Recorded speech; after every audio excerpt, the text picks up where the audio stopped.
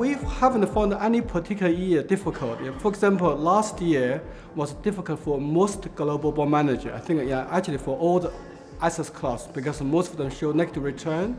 UBS Dynamic Fund had performed very well 17, 18, and 19, so we're quite lucky.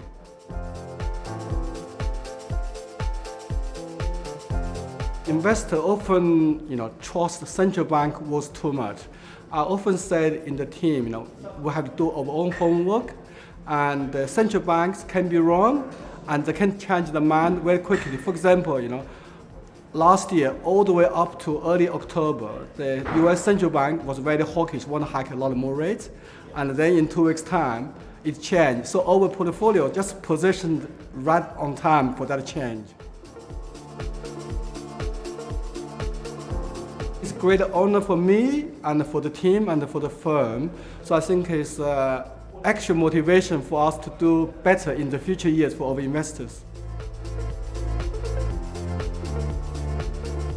The global dynamic, by the name, we have a very dynamic process in terms of duration, country, asset class allocation.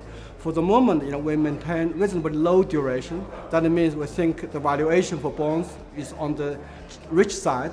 And secondly, we allocate substantial risk budget toward cross-country, cross-asset class investment, because there's a significant divergence in monetary policy. For example, last year, the US central bank was hiking rate, where many other central banks were cutting rate. So this portfolio benefited substantially, and the high emerging market was hit very hard in the middle of the last year, and by the end of the year was become very cheap, attractive. The portfolio increased allocation to that. But over the last 3 to 4 years, we have reduced allocation to corporate bonds because the spread is very tight and the economic cycle has been very mature. I think there are 3 elements. One, we have a very dynamic 4-step investment process. Number 2, we have a fantastic team supported by specialists around the world. I think number 3, we try to stay just ahead of the curve.